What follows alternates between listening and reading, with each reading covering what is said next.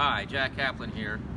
35 years ago today, I stood in front of this very building and wondered aloud, what happened to the great comic Hollywood Bob? Hi, Jack Kaplan here with a special bulletin. TV personality Hollywood Bob, best known for shows such as The Hollywood Bob Show and Detectives at Work, died today at the age of 28. He left from his 6th-floor apartment here in Greenwich Village, where he fell to his death.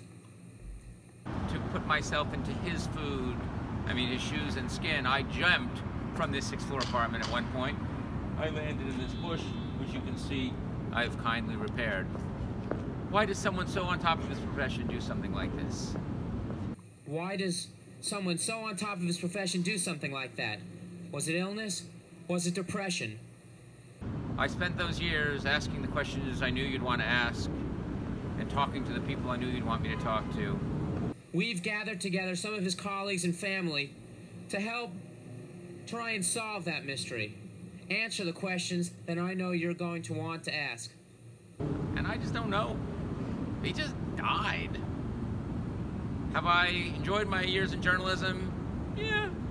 Do I wish I'd find out why other people died or other people left? Yeah. But for right now, my life is devoted to Hollywood Bob. We love you. Take care. Good night. God bless. I'm Jack Kaplan, Channel B News.